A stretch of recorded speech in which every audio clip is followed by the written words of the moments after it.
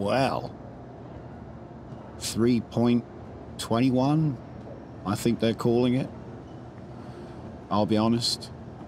I've been a long-time critic. Not because I dislike it, because I really do. I'm really into the project. It's a vision. And, you know, I was part of the Kickstarter. At that time, we did Elite Dangerous, and we did Star Citizen at the same time. And over the years, I've dropped in, given it like a good couple of hours on every version they've made, major version anyway. And it's been through some hard times, but it looks like they've actually pulled it off. I mean, it's weird. It's like the Ingoodening, the year of the Ingoodening, where Cyberpunk got good, No Man's Sky got good, and now even Star Citizen's getting good. I mean, I was as suspicious as you guys, but I mean, the results speak for themselves. I mean, I've upgraded my system in the 10 years since, twice. I've upgraded my system twice in the last 10 years, so things run better by virtue of the fact that gaming PCs are much higher spec now, but it's beautiful.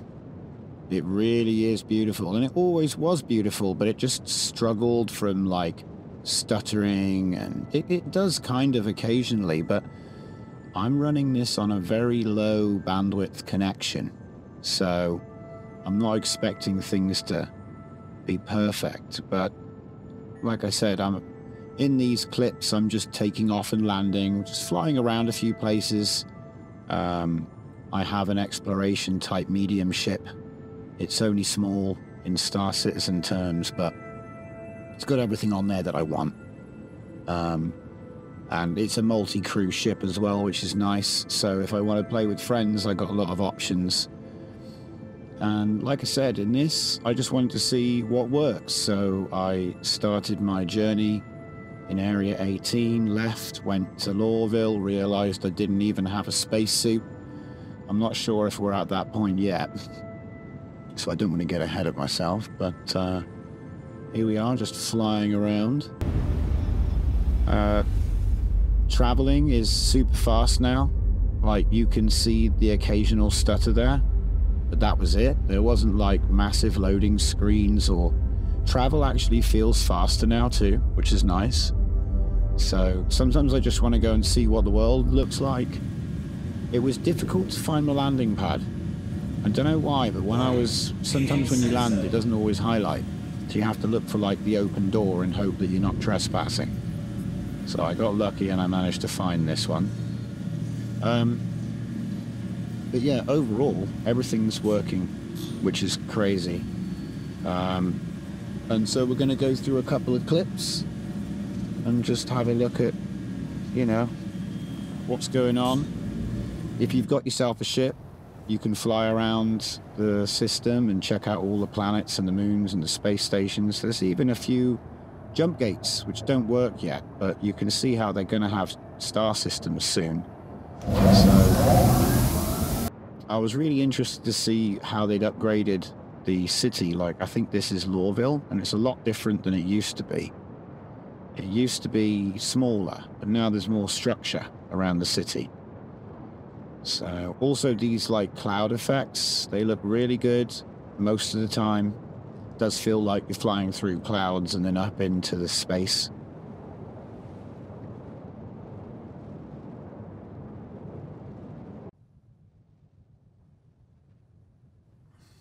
And so here, I think I decided to come back to Area 18 because I realized I didn't actually have a spacesuit. I was just wearing some like civilian outfit.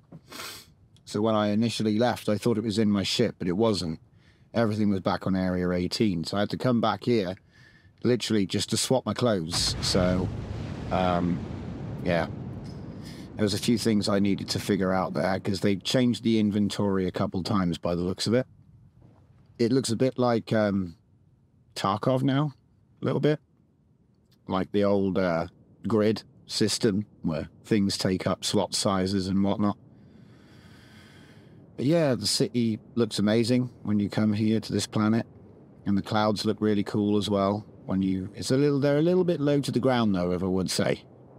But I think that might be the intention, because I think this world is supposed to be like really big skyscrapers. I think it's the same planet at night, but it wasn't really. Like, you can see I'm flying. I wanted to fly through this hole in the clouds, and it kind of let me. It does get a bit fuzzy sometimes, but I think it's because they're actually simulating all the particles in the cloud, like a particle cloud.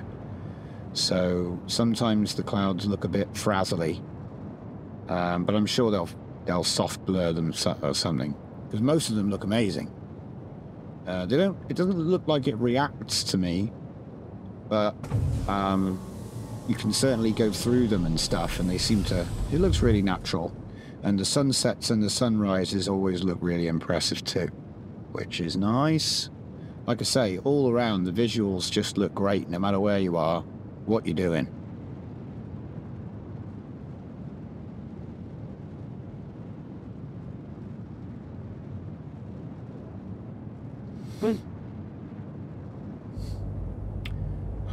Where are we? I think we're flying around near Hurston at night.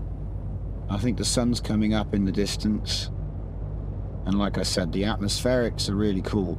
It does make visibility an absolute nightmare, but I think you're supposed to use instruments when you're in combat, so, you know, that's on you. But this is a really cool aesthetic. It almost looks like a movie. Like Prometheus or something. It's getting there. Which is crazy, you know. If you just put the camera in a slightly different place. Yeah. It's looking really good.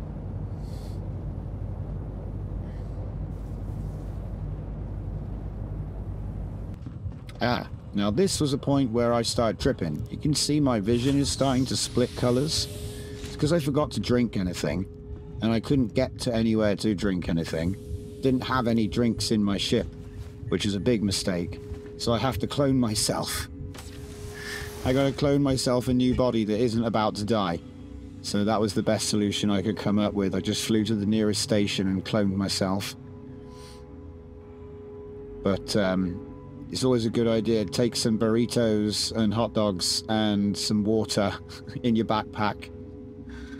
Like I said, learning new systems, they've actually put in eating and drinking. And there are vendors, health items which you can carry. There's a little, if you do hurt yourself, you've got like a med pen, and then there's an oxy pen as well for oxygen. I haven't had to use one of them yet. Oh wait, let's talk about this. So you can see my character is kind of struggling. And it's because even in his spacesuit, which has got a pretty good rating, I'm in a really cold place. And so as a result, I can only stand outside for a minute. So I came in here and waited. And this vehicle is something that I got to go into the spaceship for hot and cold planets. So I thought, let's give this a go and see if this works. So we summoned I'm parked outside in the ship. The Ice World main city has got this hangar. You can just park right outside and just drive things in, which is nice. But I like to test this kind of thing, because sometimes stuff breaks and then you're like, oh, I can't do that. And it's nice to know before you've got everyone in your ship. So yeah, we've got ourselves on board this rover, Ursa rover. And we've driven out the door. There's the door ahead. I've cut some footage here just for the sake of time. And yeah, we've got it on the ramp. It actually drove straight on, which is nice. And then I'm going to come out the back, close it, and then put the ramp up. And hopefully the entire ship won't ragdoll and explode. And I obviously know it won't, because, yeah. But yeah, it worked. Nothing went crazy. And then I'm able to take my rover to any planet now, which is really cool. You can't put any cargo in there though, which is a bit like, But there's other places you can put cargo, small boxes. Or you can just not take the rover if that's what you're doing. So yeah, the rover's in the constellation. It sort of bumps a bit, like it's one of those Mercedes SUVs. kind of bumping along there. But it does stay in there. It doesn't drop out or anything. There was a period when that was a thing, so that's nice. Like I said, it's nice to see everything working. But yeah, the environmental simulation of the planet surfaces is really cool. Like, there's a blizzard out there right now, so we can't really go outside. Very cool. I really like the sort of survival elements they've brought in with all the temperatures and everything else. These, like I said, this sky is really pretty. You know, it's getting really close to movie grade. I think we're just flying over Hurston. I think this is Hurston. I just thought, oh, let's just have a little fly around. Sun's coming up. And to be honest, like I said, I didn't play 320. I missed that one, but I played 319, 318. I can tend to take a quick look at things, and you've got to run it on an SSD, and you want a nice graphics card. I'm running on an NVMe. Seems to work nicely. You know, it is what it is. But basically, it's looking pretty good. Want to do a bit of exploration, I think. It's probably that's what I like to do. Get some boys and just fart around, see what's going on. But I've been told, before it cuts to something else I need to talk about, if you go to the jump gates, you can buy commodities and then sell them at the nearest main planet for a decent amount. I haven't tried it yet, though. And here we are. We've landed on Aberdeen. I think this is Aberdeen. I got shot the shit out of when I tried to land. For some reason I was trespassing. I don't know how that happened. But basically I got missiles shot and they nearly killed me. But I got away. I just wanted to drive around. I was like, I want to drive my buggy. So here we are. We're on Aberdeen. Driving around. And normally I'd only be able to survive for like 1 minute and 9 seconds. Because I think it's really cold here. Or is it really hot here? I forget which it is. But whatever the case, it's not a place you want to be outside for long. I have since bought like a heavy armor, which apparently gives you more survivability. It's not unlimited, you know. But yeah, this is all really cool. Like the planets are way more detailed than they used to be. It doesn't feel like repetitive or anything. It does feel like I'm kind of on like a Prometheus-style alien-inspired. Looks like one of them worlds from like a sci-fi movie. So that's cool. That's pretty much all you want. It's pretty sick, actually. It just, like I said, it's just been getting better and better. They've actually fixed loads of the bugs. They've announced a shitload of new features. It's the first time I was genuinely impressed with that keynote they did this year. Maybe, I mean, a lot of people are like, oh yeah, wait for it, 2043. But whatever, you know. It looks pretty good right now. Haven't had anything crazy happen. So I think we're pretty much just going to dock it up now, and that'll be the end of it.